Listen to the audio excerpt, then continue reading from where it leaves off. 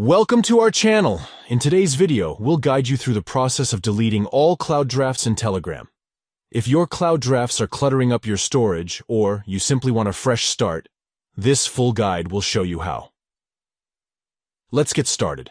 Step 1. Open the Telegram app on your device. Locate the Telegram icon and tap on it to launch the application. Step 2. Once you're inside Telegram, look for the 3 stacked lines in the top left corner of the screen. Tap on them to access the main menu. Step 3. From the menu options, tap on Settings. You can find the Settings option represented by the gear icon. Scroll down to locate Data and Storage and tap on it. Step 4. Inside the Data and Storage section, scroll all the way to the end of the page. At the bottom, you'll find the option Delete All Cloud Drafts.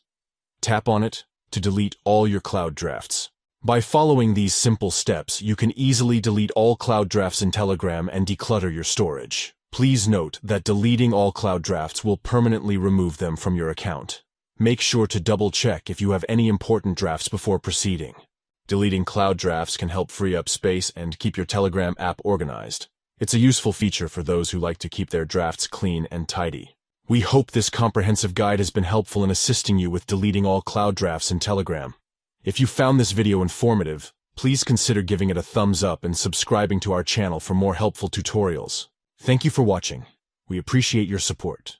If you have any questions or need further assistance, feel free to leave a comment below. Enjoy a clutter-free experience on Telegram.